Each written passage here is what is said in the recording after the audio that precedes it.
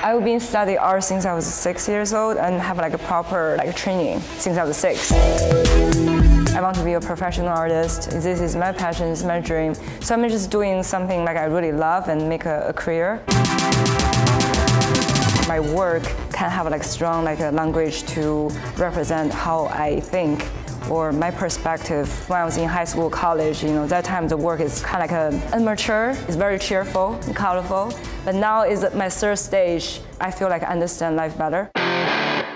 It's a little bit darker for a lot of people, but for me, I think I want to speak the truth. I think it's really healthy, like a balance to accept the darkness or the negative part of yourself.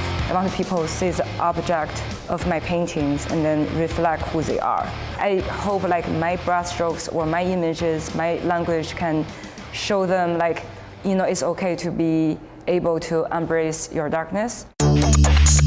In Western culture, black and white could be one way or the other. It's very extreme. And people nowadays, they are short of a patience or temper about, what is right, what is wrong. There's two answers.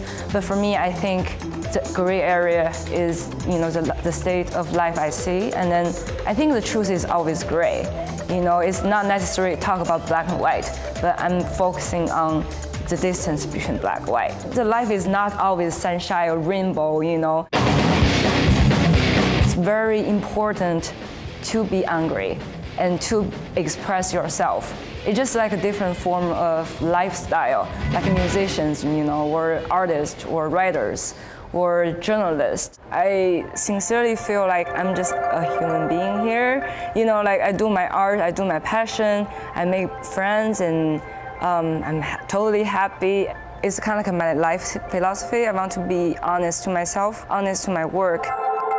We're born in this world with nothing. We leave this world with nothing too. I don't really care about how people think how dark my work is. No, I just want to be honest. If you don't like it, it's okay.